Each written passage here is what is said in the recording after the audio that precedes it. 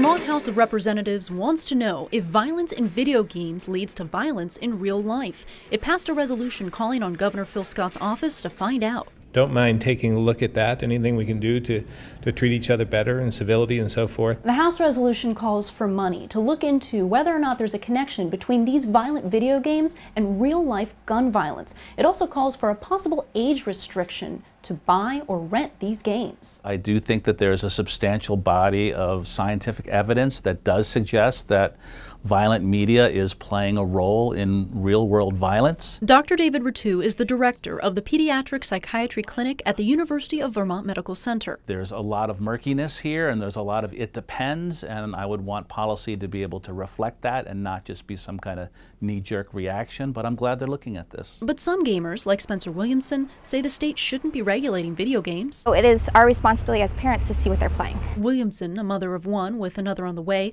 hopes to pass on her passion for gaming to her kids. I will let them play.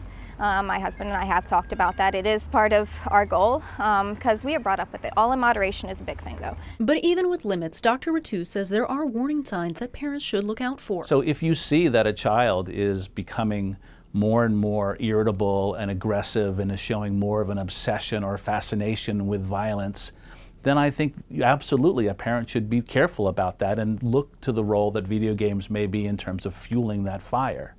However, that doesn't mean that the majority of people who sometimes play violent video games are going to turn into serial killers, because there's just no evidence of that. In Burlington, Renee Wunderlich, NBC5 News.